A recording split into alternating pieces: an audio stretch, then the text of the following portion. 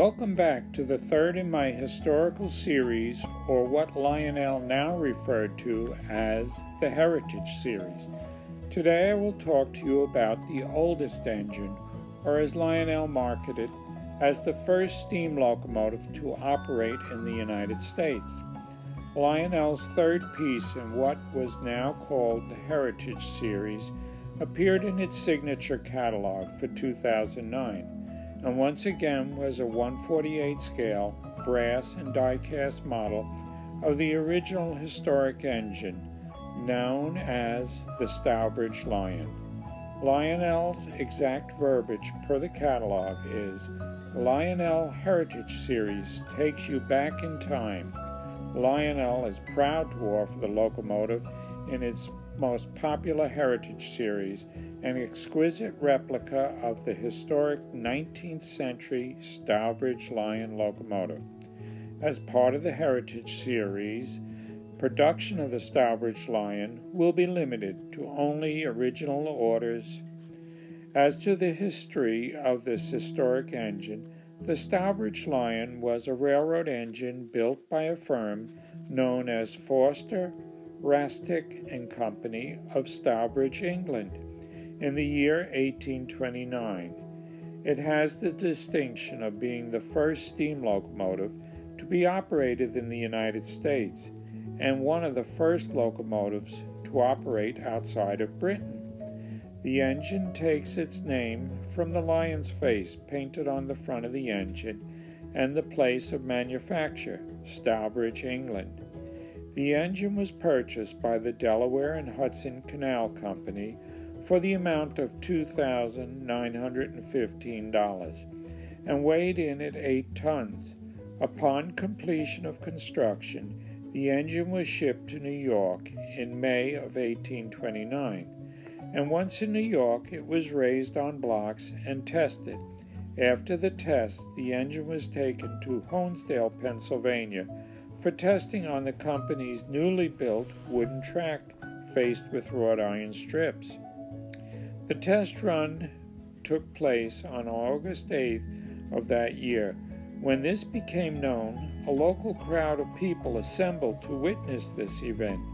Convinced that the Iron Lion would never work, most people were afraid of this curious contraption would kill anyone who rode it.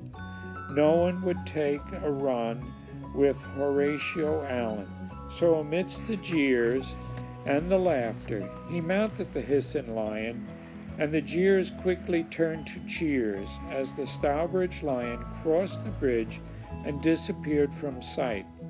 Now, many thought it would never return, but soon, with Allen at the throttle and riding backwards, the fierce lion screeched back into Honesdale. The crowd went wild, and a new era in commercial transportation had begun.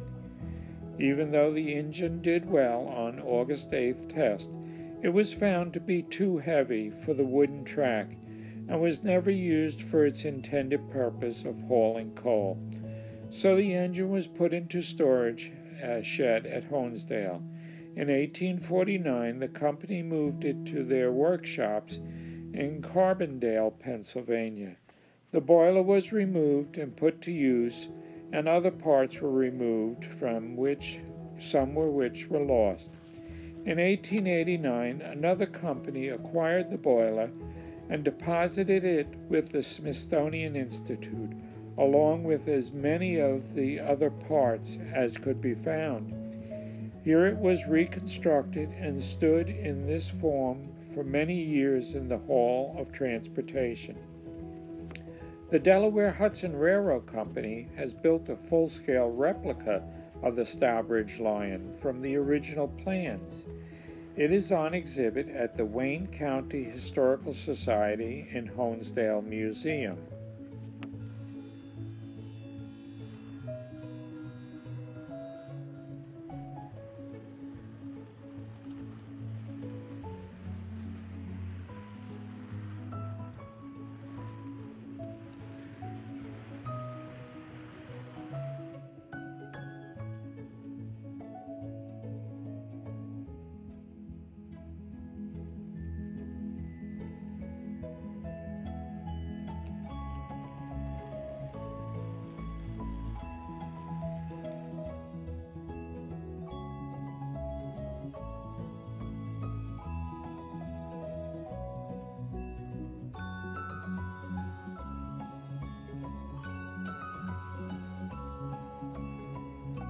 Once again, I hope you have enjoyed this bit of history brought to life by Lionel in the amazing reproduction of a steam locomotive in O scale.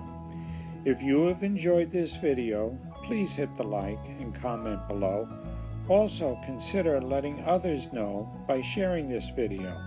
And if you have not seen the first two in the series, they can be found on my channel. Thanks for watching and stay safe.